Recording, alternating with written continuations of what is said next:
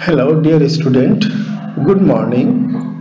I myself, Dr. S.K. Anwar Ali, Department of Commerce, Karim City College. Student, you remembered that in the previous class we discussed about the residential status of an individual, and we have already discussed half of the residential status chapter.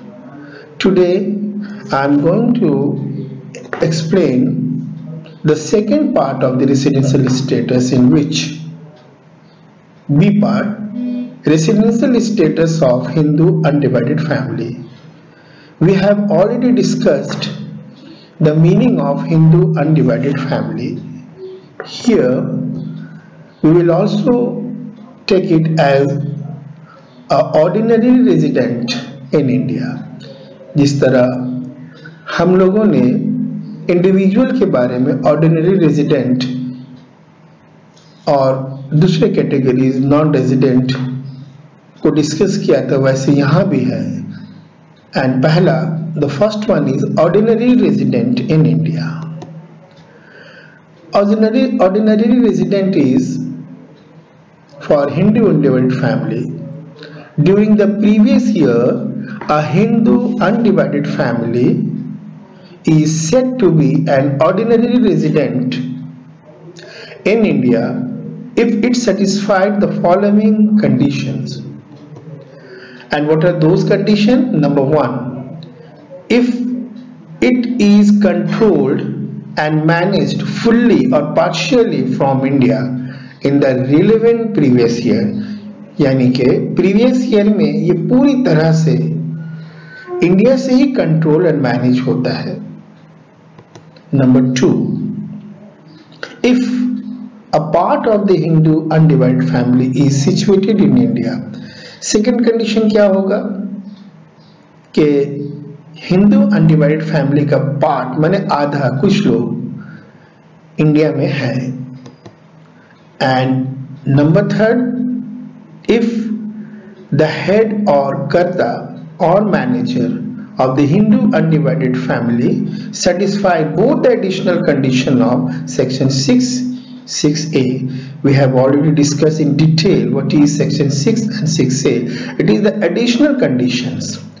So for being ordinarily resident in India, he must satisfy both the additional condition of section 6 subsection 6(a). Number two, not ordinarily resident in India. If the head or karta of Hindu undivided family does not satisfy the following two conditions. Number one, he has been resident in India for at least 2 years out of the 10 previous years immediately preceding the relevant previous year. पिछले 10 सालों में कम से कम वो 2 साल India में रहा हो. And number two, if he has stayed in India for a period of 730 days or more during 7 previous year immediately preceding the relevant previous year.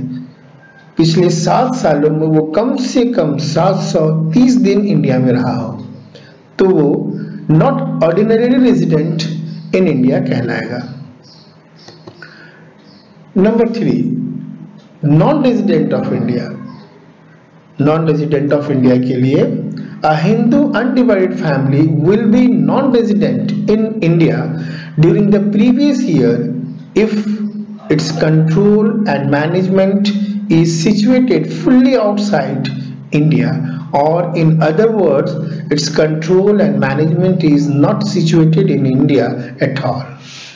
तो इसमें देख रहे हैं एकदम क्लियर है कि हिंदू अनडिवाइडेड फैमिली को हम लोग नॉन रेजिडेंट ऑफ इंडिया उस वक्त कहेंगे जब ये पूरी तरह से कंट्रोल किया जा रहा है हिंदुस्तान से बाहर, हमारे कंट्री से बाहर, या दूसरे शब्दों में कह सकते हैं कि ये आउट ऑफ कंट्री सिचुएटेड है, तो इसको हम लोग नॉन रेजिडेंट ऑफ इंडिया कहेंगे.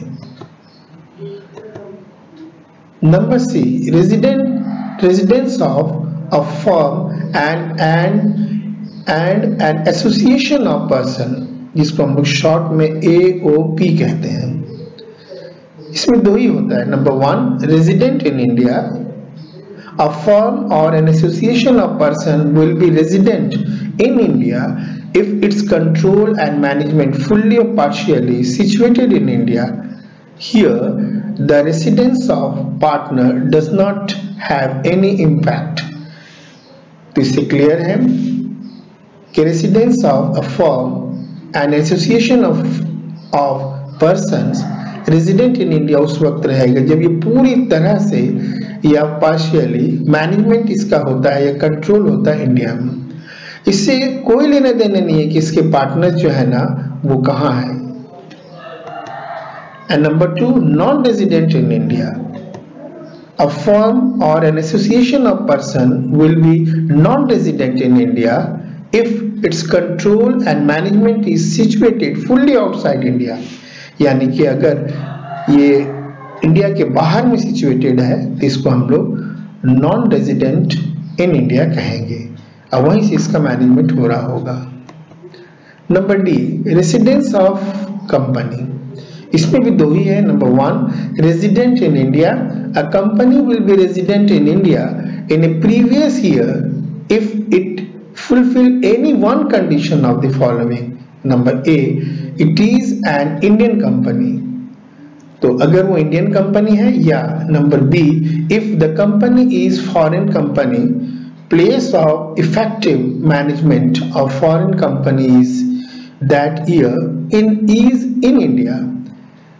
तो इसके बारे में देखिए, कह रहा कि नंबर 1, या तो ये इंडियन कंपनी हो या अगर फॉरेन कंपनी है तो पूरी तरह से वो इंडिया में सिचुएटेड है और यहीं इसका कामकाज चल रहा है।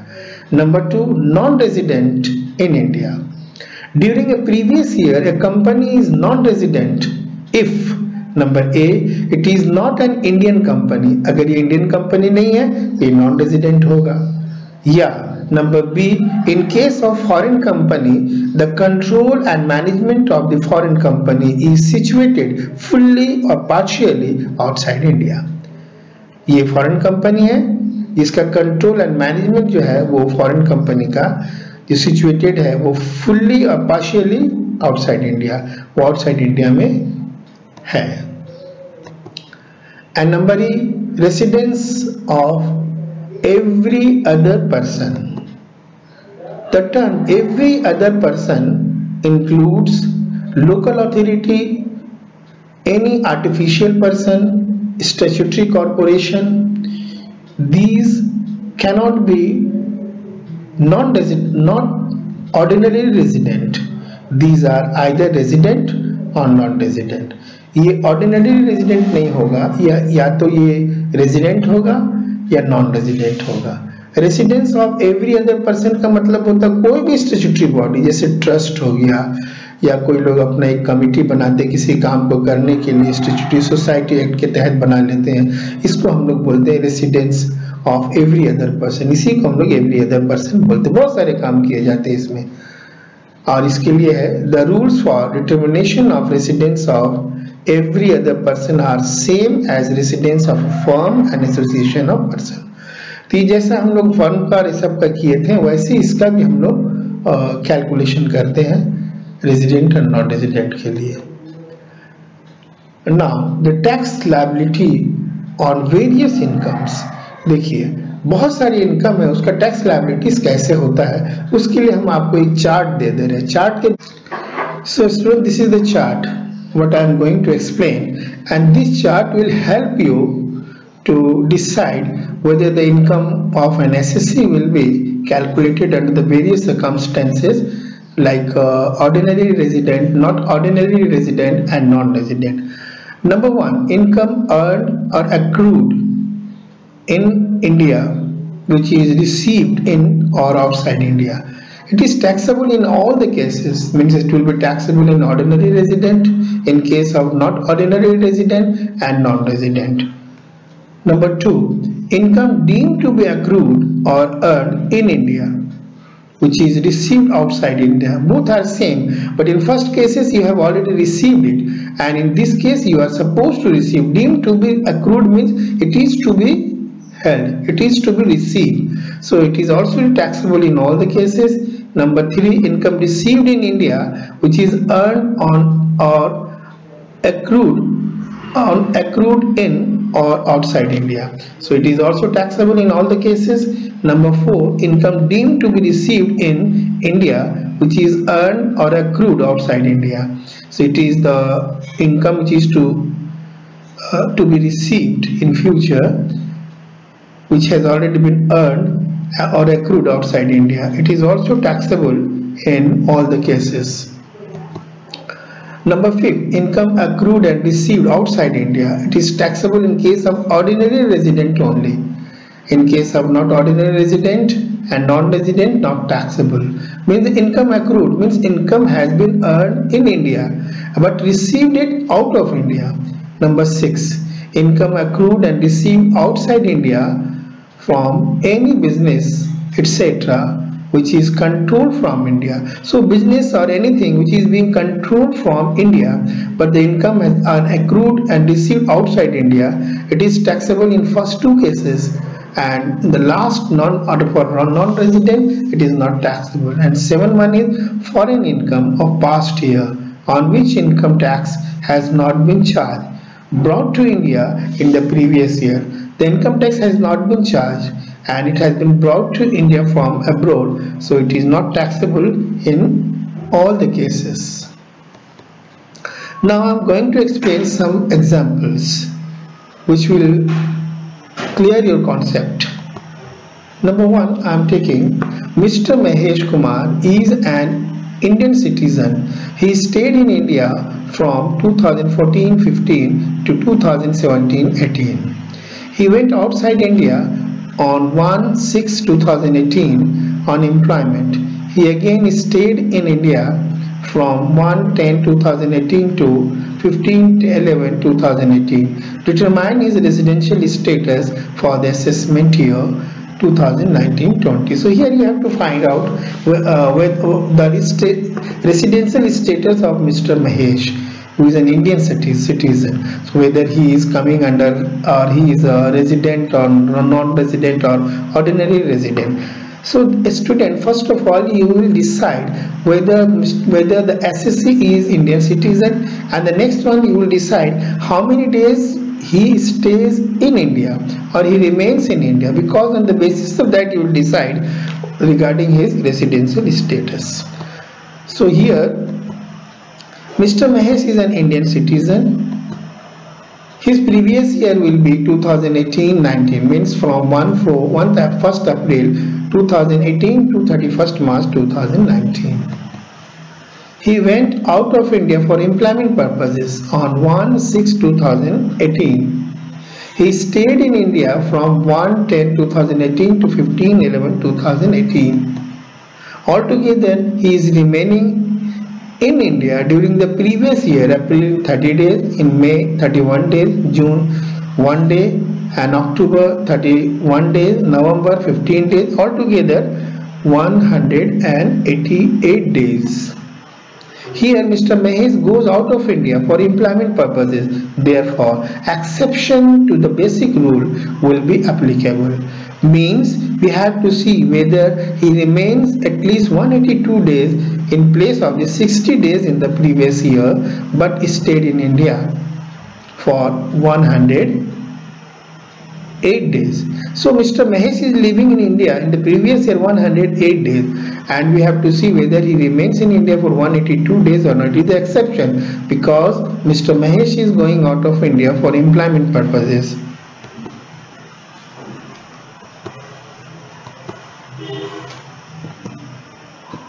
So thus he does not fulfill any basic condition of section 6 subsection 1. Hence Mr. Mahesh will be considered as non-resident of India for the assessment year 2019-20. So make it very clear and keep it in your memory that if anybody or any individual is not fulfilling the basic condition, definitely he will be considered as the non-resident of India. Example number 2. Mr. Dhoni is original resident of Jharkhand state India. He went to New Zealand on 12th March 2018 to take part in a cricket match and come back on 26th April 2018 and again went for this purpose on 30th June 2018 and returned on 31st August 2018 to determine his residential status for the assessment year 2019-18. Here again you will see regarding the residential status of Mr. Dhoni, whether he is an Indian citizen or how long he remains in India. Solution: Mr. Dhoni is an Indian citizen. His previous year will be 2018-19 from 1st April 2018 to 31st March 2019. He stayed in India during the previous year. Altogether, in April 5 days, in May 31 days, June 30 days, August 1 day, September 30 days, October 31st day, 31 days, November 30 days, December 31 days, January 31, February 28, March 31st, altogether 279 days. So he remains in India for 279 days. Hence, he satisfied the basic condition of 182 days under section 6 subsection 1. Since he is original resident of India, hence he must be satisfying the additional condition of section 6 subsection 6a. Hence he will be treated as ordinary resident for the assessment year 2019-20.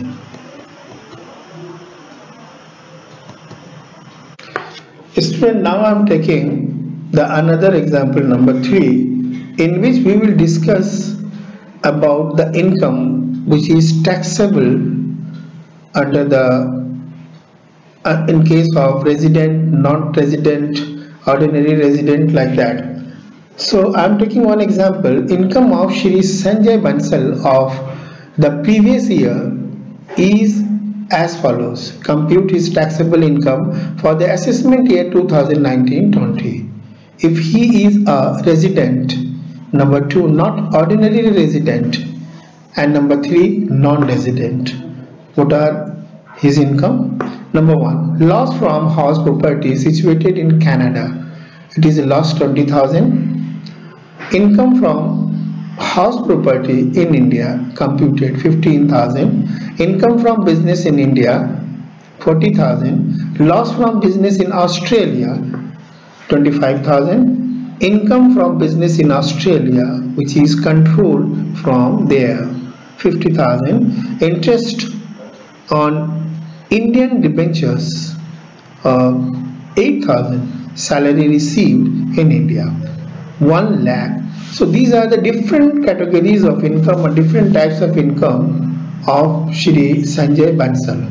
We have to calculate his residency, and under these circumstances means the resident, not an ordinary resident and non-resident. It means you assume that Shri Sanjay Bansal is resident. What will happen? If he is not ordinary resident, what will happen? If he is non-resident, it means if he is resident, then how the income will be calculated? If he is not ordinary resident, how the income will be calculated? And if he is non-resident, how the income will be calculated?